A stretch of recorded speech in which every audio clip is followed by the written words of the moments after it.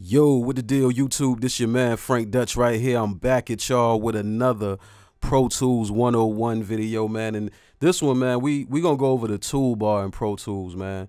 Like, I feel like that's a very important piece to this whole Pro Tools thing because you can get to a lot of things in Pro Tools just from the toolbar alone. But before we get into it though, I definitely want you to subscribe, ring that bell, especially if this video helped y'all, man. If it didn't help y'all, don't do it. You know what I'm saying? Well, nah, still do it because there's other videos up here that's fire that will help y'all. But nonetheless, hit the like button, hit the share button, and definitely subscribe to the channel, man.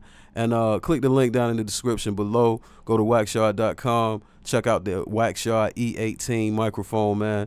You can use my code APEX10 and get 10% off that thing, man. So definitely go check that out. But without further ado, we about to get into the toolbar in Pro Tools. So check it out. All right, so the first thing that we're going to get into concerning the toolbar is the shuffle button right here. Like this, actually these four buttons right here are very useful. Like the first one though is the shuffle button.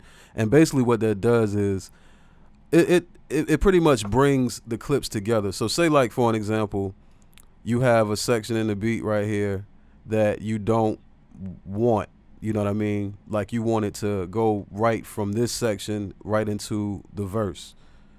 I can take the shuffle button, have it on shuffle,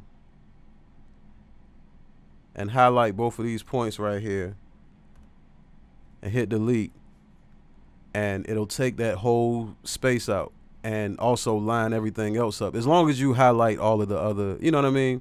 Like the entire space that you're trying to delete, you got to go all the way through all of your tracks and do it, and it'll do just that. You know what I'm saying? As you can see, I didn't do it correctly here. Like this part didn't move, but the actual verse did. Had I kept it like that, it would have been off. So check this out. What you would have to do is highlight all of that stuff and then hit delete, and it'll shift everything back.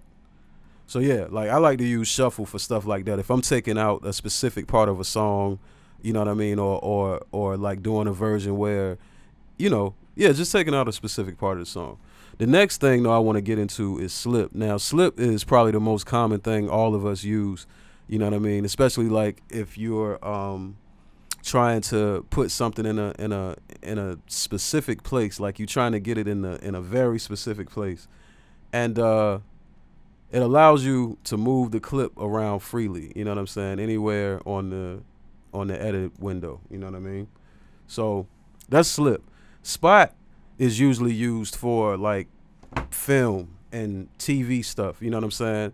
People like pretty much say, like if I took a clip from over here and I wanted to drag it in, when I did that, this dialog box will pop up and it'll ask me like where exactly that I want to put it. If I have it on bars and minutes and seconds, it'll ask me like what minute and second, or what second or millisecond that you want to have it at. If I got it at bars and beats, it's gonna ask me what bar do I want to put it on.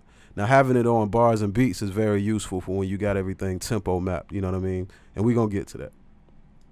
Now the grid function is like one of my favorite things out of this four, because like again, if you have everything tempo mapped, you can pretty much just have everything trimmed to the very beginning of that clip, and as long as it starts on some sort of downbeat, or if you know what actual beat it starts on, you can set it here with the grid, and pretty much I'll just show you.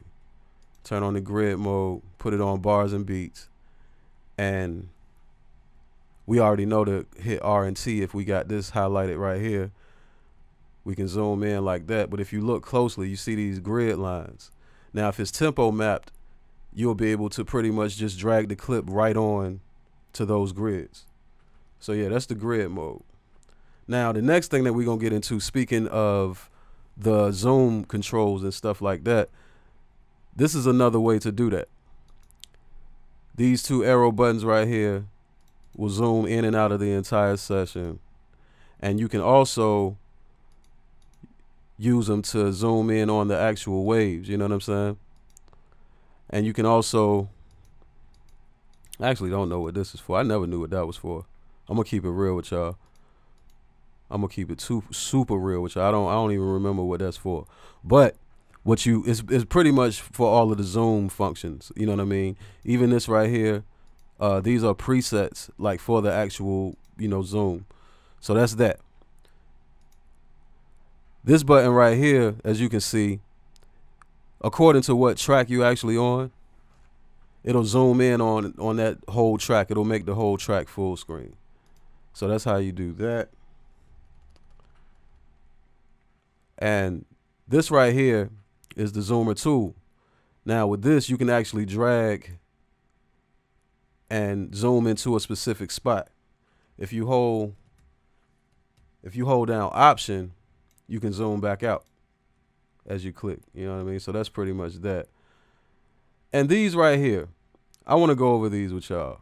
Now this one right here, this is tab to transient.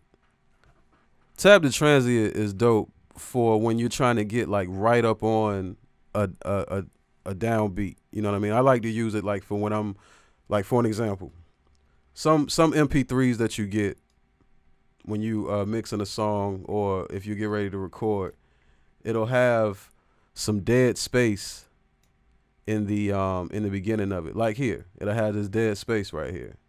So what I like to use tab to transient for, it'll allow me to get right up on the beginning of the wave, as you can see right here.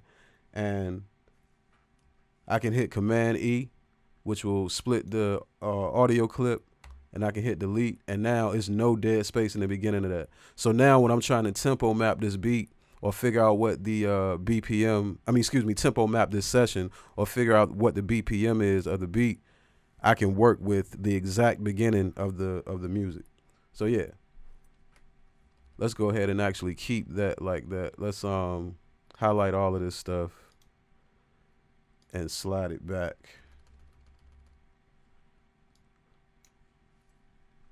Now we're at the very beginning of the session. All of the clips are pretty much at the beginning of the session. So when I do go in to actually tempo map the beat, which y'all will see in a future video, I'll be ready. All right, so the next button that's up here next to the zoomer tool is the trim tool. Now the trim tool is just simply what it is. Like, you can zoom in, use it to trim down the audio clips. Like that's easy. You can do that in grid mode. You can do that in slip mode. You can do that in spot. Now watch what happens when it asks me to do it in spot. Again, it'll ask me where do I want to trim it to. You know what I'm saying? If I do it in shuffle, it'll just trim all the way down and slide back as it's trimming down. You know what I'm saying? So let's fix that. All right.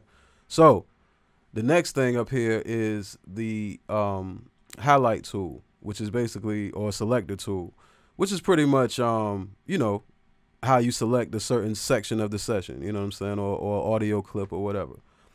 The hand tool is actually how you can move the clips around, you know what I mean?